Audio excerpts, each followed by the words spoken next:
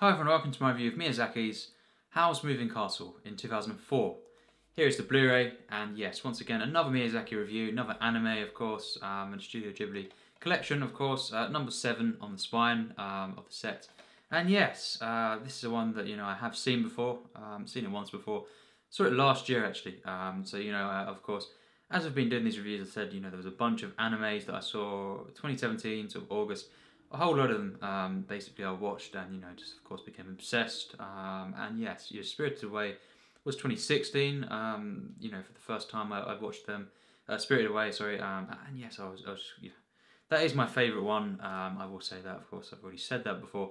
That's my absolute favourite anime film, and actually my second favourite animated film of all time, pretty much. I mean, there's another one's very close to that, and then my number one is, my top 15, so it's pretty hard to top that. But yes, this film, I saw, it's one of the later ones that I saw, in terms of, the ones, of course, I've watched on Blu-ray, and yes, bit controversial, this one.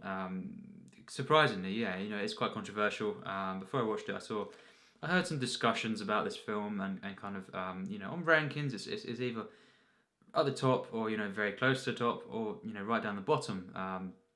Not too many people put it, kind of, in the middle. And yes, you've got people that love it and you people that hate it, of course.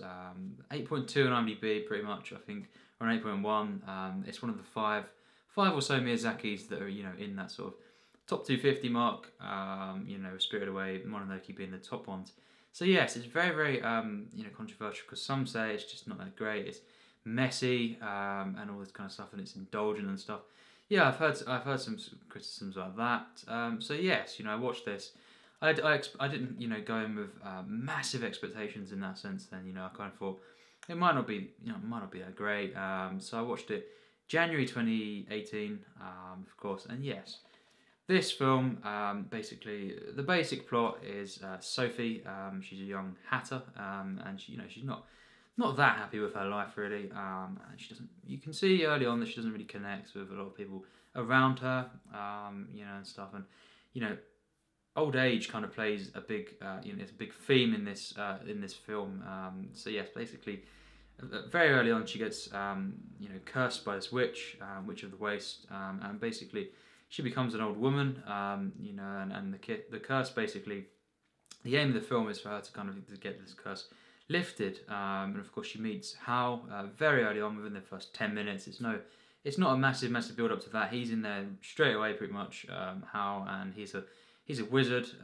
He's got magical powers, and of course it's kind of a wizarding, spell sort of universe kind of thing. It's very, very different to say, Mononoke or even Spirited Away. Very, very different here. Of course, this is after them too. This is 3 films in a row. Miyazaki kind of churned out here, and for me, pretty much his best 3. This film, is an absolute masterpiece, and it's very close for me to Totoro. So I'm not going to reveal what is my third favorite at the moment. It's either Totoro or this.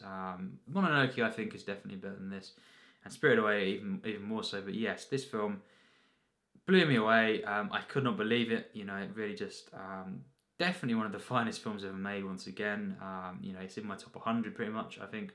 Very hard, of course, to say, when a film is not, say top 50, that's in my top 100, if it's going to stay there, because sometimes films get adjusted when I actually really think. But this one is, I think, it's definitely in there. I would say, and one of my absolute favourite films of all time. Of course, Sophie, she tries to lift this curse, but it's more than that. Of course, it's kind of this family that is created of these outcasts, you could say. You've got the Scarecrow, who is just a great character. Even the Scarecrow I loved. Howl, of course, brilliant character. Sophie is one of the best protagonists in an animated film. And of course you've got the dog as well that she kind of befriends.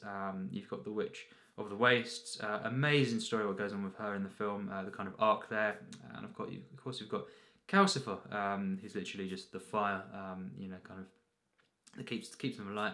And yes, this film, it's just such a genius creation, and it's so full of wonder and heart.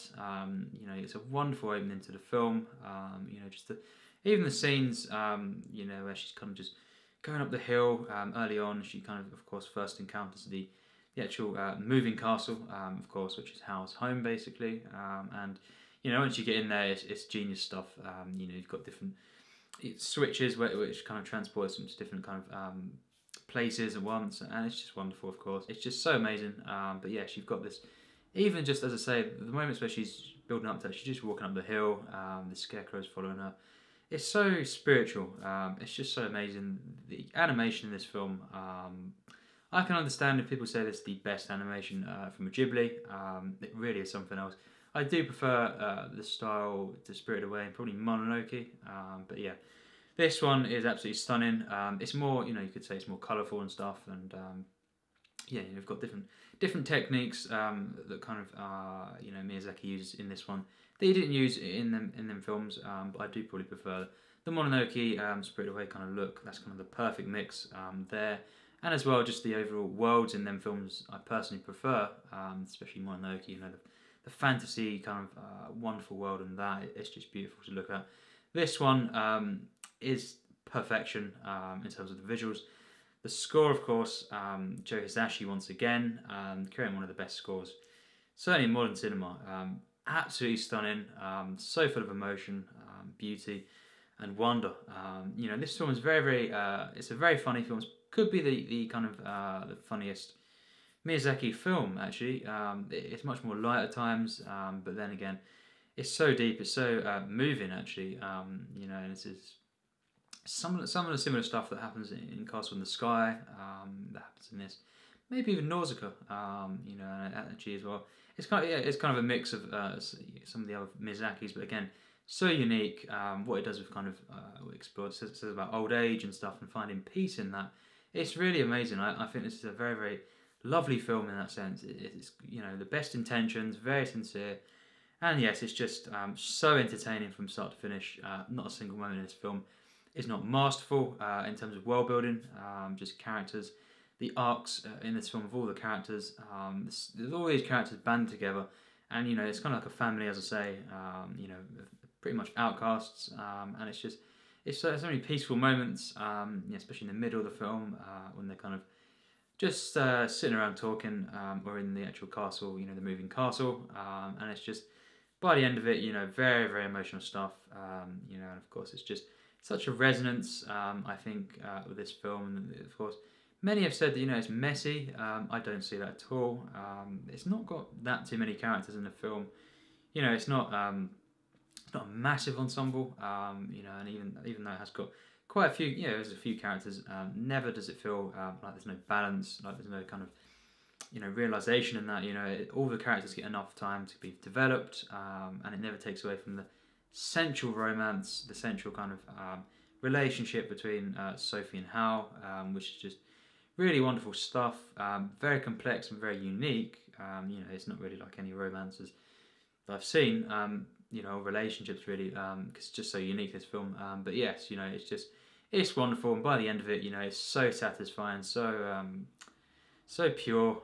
That's the thing about this, you know, it's just pure emotions. Even the comedy, there's never any, you know, gross out stuff, which can happen a lot, especially these days in films. It's all just great comedy, and of course it never, you know, takes away from the tone of the film. Tonally, absolutely perfect, and just of course the action as well. You know, of course I think Nausicaa was the one where the action wasn't that compelling, but then you've got Castle in the Sky, you've got Mononoke, absolutely amazing. This one again, the action, so good. I loved how he changes into the flying thing, and you know, it's so creative and so thrilling. You know, of course, especially down to the animation here, it's just really wonderful stuff. The animation is stunning. It feels so free, kinetic. You know, of course, you've got the classic kind of, you feel the weight of it because of the kind of the frame rate and stuff. It's just so amazing here, and of course, yes, you know, you've got the kind of perfect kind of setup.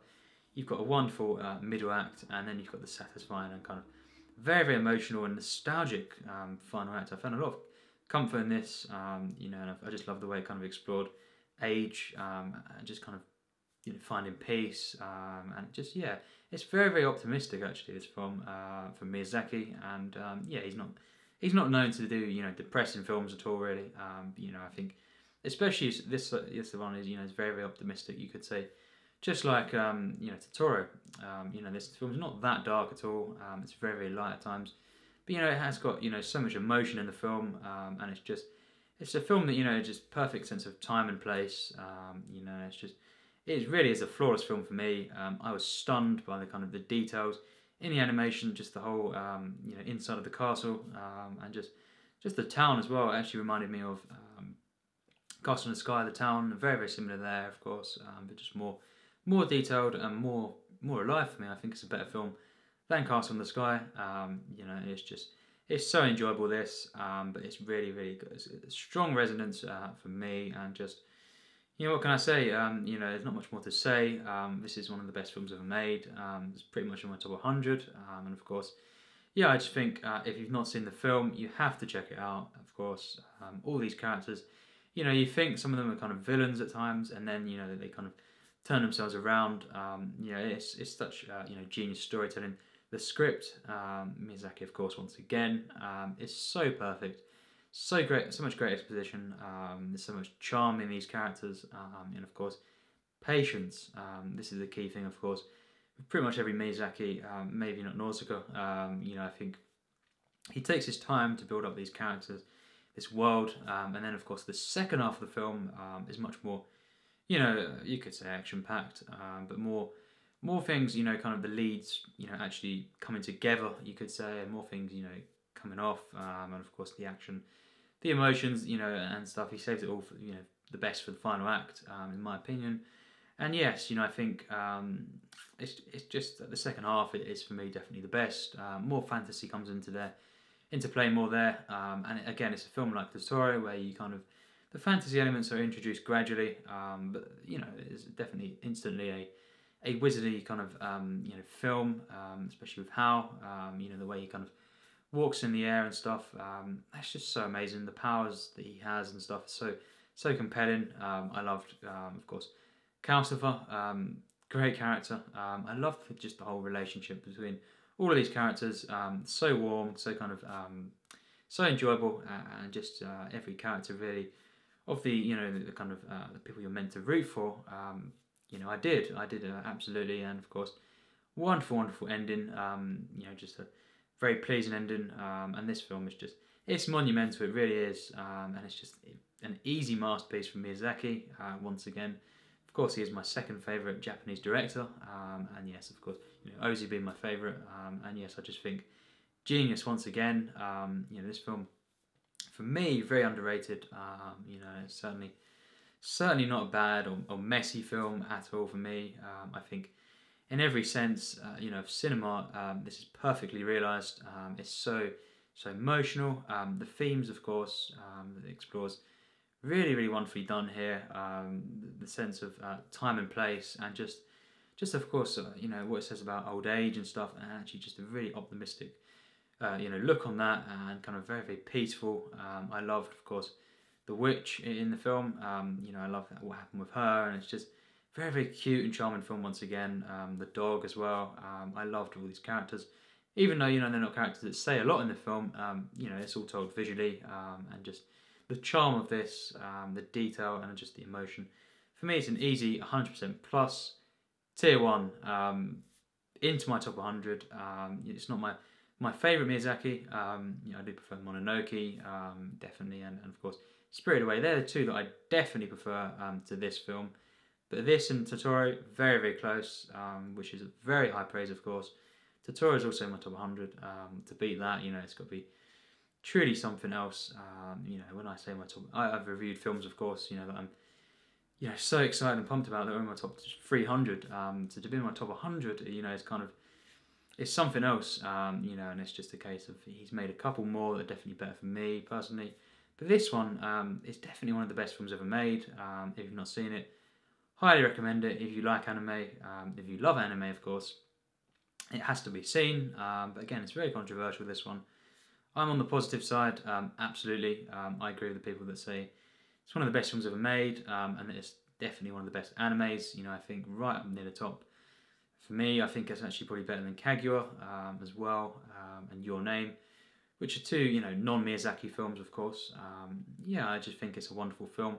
full of charm. It's got the perfect mix of, you know, lightheartedness, the comedy, the kind of charm, with the kind of, you could say, very, very complex issues, and also just deep, emotional kind of resonance in the film. The characters, just the wonderful music, the world, and of course all the kind of the spiritualness that it kind of taps into. It's just a perfect film. One that I cared about so much. Got so caught up in kind of the characters, the protagonist, of course, Sophie.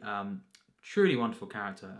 You know, it's just genius how Miyazaki developed her character throughout the film. Such a satisfying film and a very, very pleasing ending for me, of course. So yes, one of the best films ever made, and yes, you know, this is an absolute masterpiece. You know, and into my top 100. So yes, of course, loved rewatching this film, of course. Even better than I remembered, and of course more anime reviews on the way. You know, probably in a week or so I'll do another one. I'll try and do one every week, kind of thing. You know, at least, of course. I want to try and space them out because it would be quite depressing if I kind of run out very quickly. You know, especially the Miyazakis and you know, Takahatas and stuff. But yes, I think definitely recommend it. One of the best films ever made for me. And yes, thanks for watching my review.